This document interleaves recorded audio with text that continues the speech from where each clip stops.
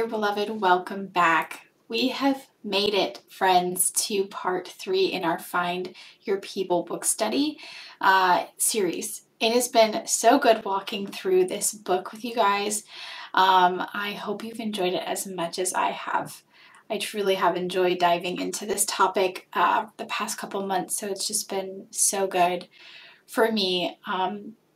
These types of episodes are so fun for me because I love to learn, I love to study, and so nerding out on books is like my happy place. So if you like these episodes and you want to see more, please let me know. DM me or leave me a review on the podcast. Either is greatly appreciated, and let me know your feedback too. Today we are wrapping up Find Your People by Jennie Allen with part 3 of her book. In the last 3 chapters, she goes through finding your family, holding on to your family, and intimacy of the few. So let's just dive in with finding your family.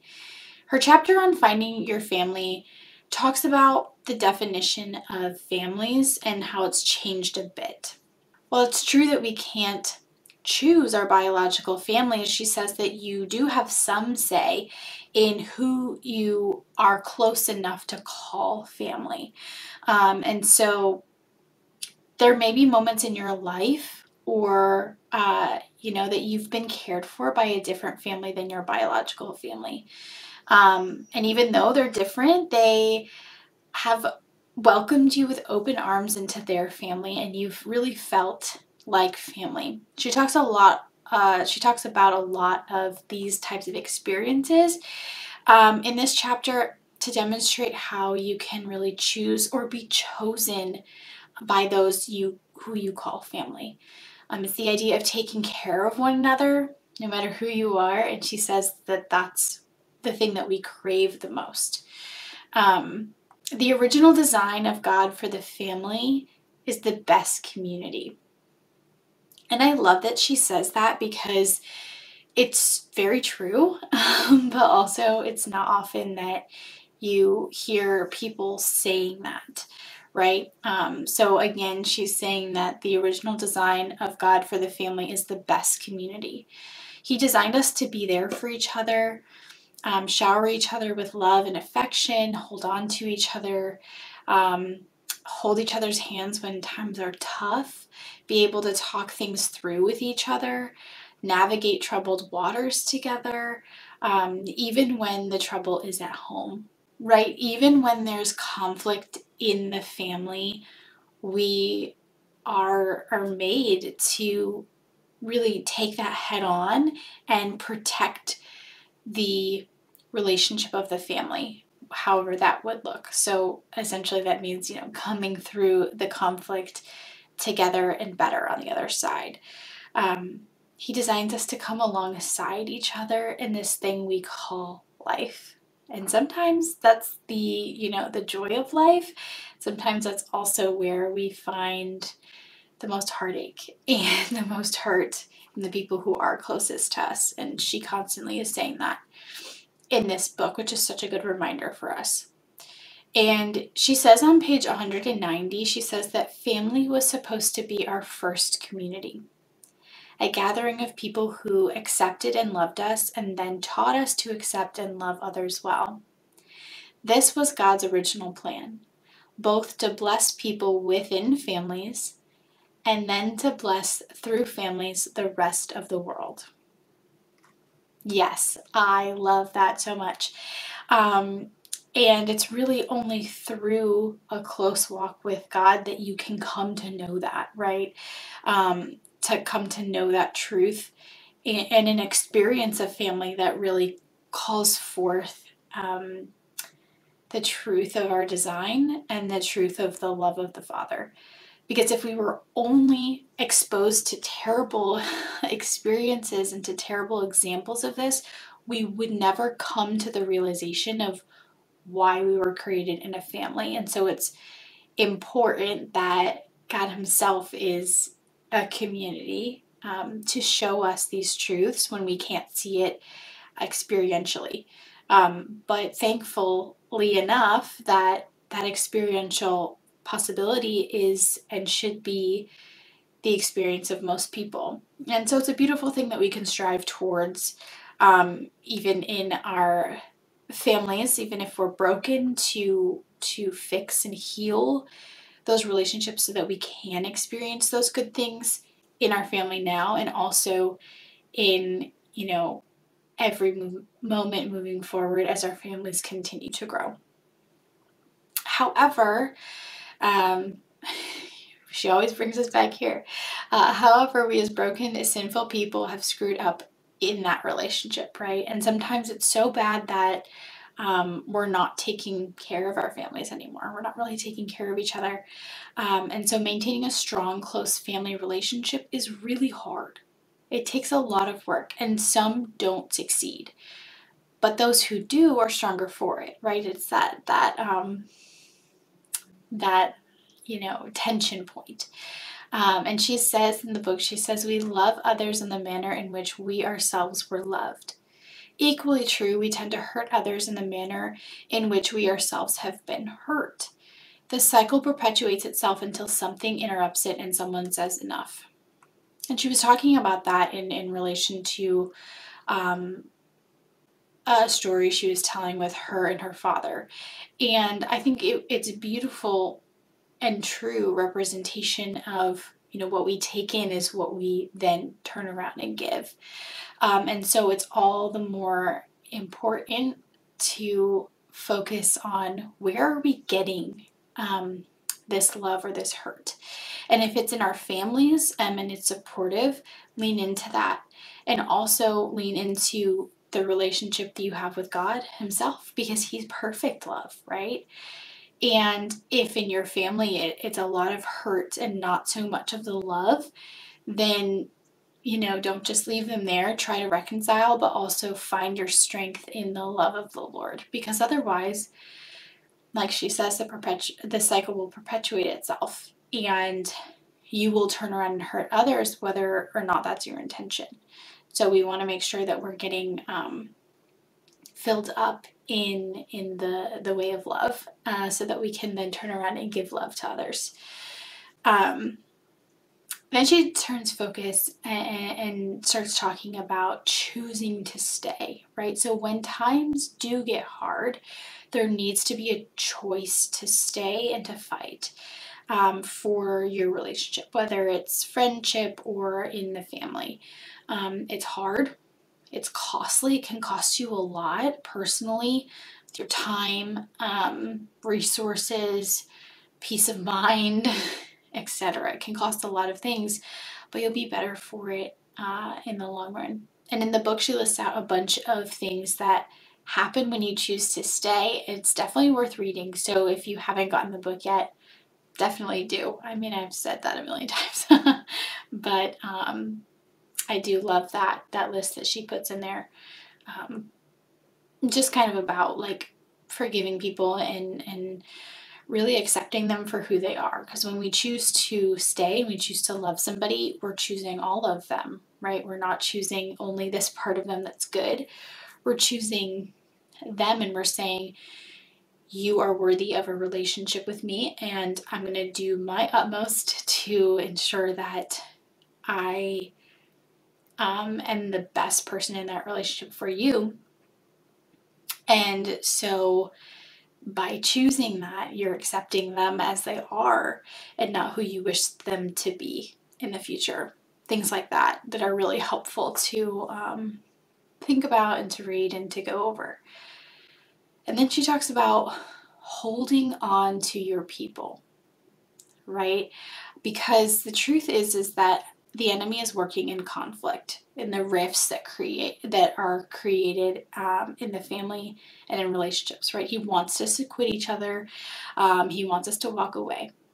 And the antidote to that, which you might be able to guess, is God, right? She says relationships always go wrong when God's not at the center.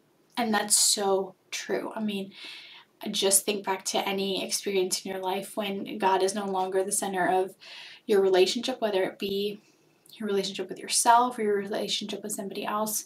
It starts to crumble, right? And in this chapter, she mentions a couple of traps that we can walk into that can cost us our family and our friends. So she talks about these in more detail, but I'm just gonna list them here.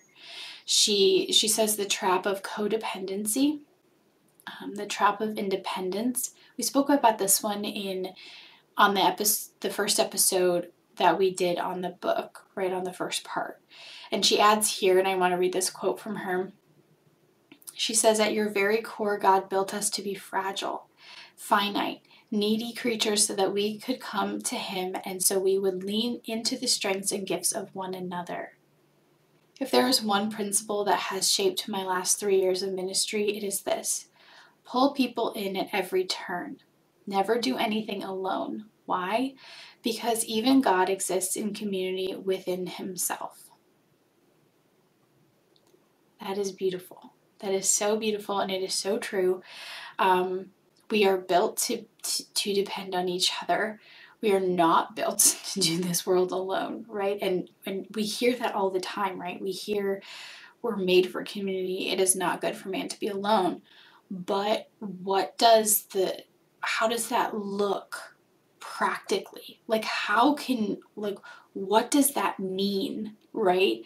What does that mean to live in community? And a lot of times that means depending on one another. Like she said earlier in the book, I don't know if you remember, but one of the issues that she had with one of her friends was that her friend said, "Listen, you don't need me ever." And I think that is a big, moment of, ooh, like I needed to depend on people because they're not feeling needed. And that's something that we all need, right? We need to feel needed and loved and a part of these relationships. So we want to make sure that we are really leaning into our dependency on God and on the people around us, because He put us there next to each other for a reason, and for many, many reasons. But the one thing that we can do practically is start leaning into those around us, leaning into God. And like she says in that quote, pull people in at every step, pull people in, right? To go on with the list of the traps, she says the trap of busyness. That's a big one for sure. We come up with all these excuses. I'm busy. I can't make friends. I can't, give time to my community because I have XYZ things I need to do. And we fill our lives with a lot of times emptiness. And we need to say no. We need to say stop. And we need to say, hey, listen, I need community and my community needs me. Another trap is that of gossip. And she says in here, have you ever left a meeting of friends and you feel worse than when you got there? And she says that's probably because you were gossiping, right? You spent the whole time, instead of connecting with one another, you were gossiping about other people and tearing people down, and that's never, it's never going to make you feel good. Another trap is that of comparison. Ooh, we all struggle with this one, right? The trap of comparison, comparing ourselves to our friends, comparing ourselves to other people we don't even know. That's become very prevalent with the rise of social media and things like that we can compare ourselves to people who we've never met and will never meet. The trap of laziness, right? Of just being like, well, I could go out and make new friends or I could sit here, right? Or the trap of fear. We're afraid of stepping out. We're afraid of rejection. We're afraid of XYZ. We're afraid of all these things, right? And intimacy, as she has said many times, is worth fighting for. And it takes work, right? She says that over and over and over again. Intimacy takes work. And it's so true. And when she talks about intimacy, she talks about, here in this last chapter, she talks about intimacy of the few, right? We need people who are in it with us, right? Walking life with us, like, for example, our spouse, our best friends, etc. Or if we're already married, our spouse is, our couple friends, right? We need people who are walking this life with us. And I love that she says, you and I don't need 50 people to know our hard, but we need a few who are in it with us. And that's so true. I think sometimes we might think that we would feel better if a bunch of people who knew us slightly knew what we were going through, because in some way they would pity us, and maybe that's what we're looking for. But in reality, what we really want is not the pity of many, but we want the understanding and the comfort of some who really understand you and understand what you're going through. A lot of times when we're looking for pity, it always falls short, right? Because people who aren't close enough to us won't know the full gravity of what you're going through. And so their response can never be equal to the hurt or the heavy or the joyful things you're going through. It can never equate because they don't know. They don't know you, they don't know what you're going through. And so finding those people who do know everything and leaning into them, especially in the hard and in the joyful, that's when we'll feel most connected, because we'll get that response that not only we're craving, but that is appropriate for whatever we're sharing, right? And she ends this book with a prayer for true community. And she says, without God helping us find our people and keeping them, the challenge of finding and keeping our people feels too daunting.